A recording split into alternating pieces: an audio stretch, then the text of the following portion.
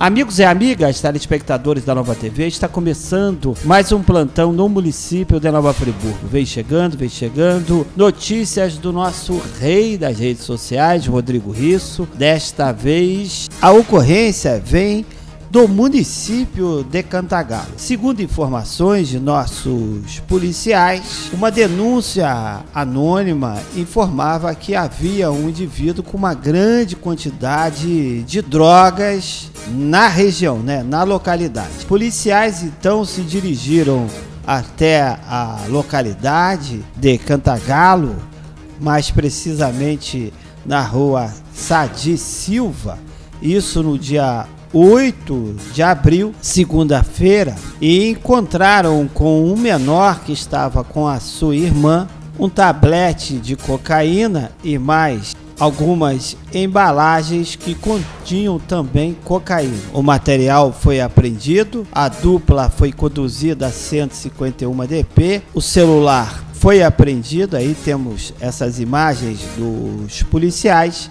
E a informação que nós temos é que foram apreendidas exatamente a quantidade de 1.281 gramas, ou seja, 1,281 gramas de cocaína. Um belo trabalho dos nossos policiais. A jovem, a irmã, foi liberada. Os policiais entenderam que não havia uma relação com o ato ilícito do menor. Nosso telefone é o 2522-9058, nosso WhatsApp é o 999-090701, nosso portal está aí, basta você acessar.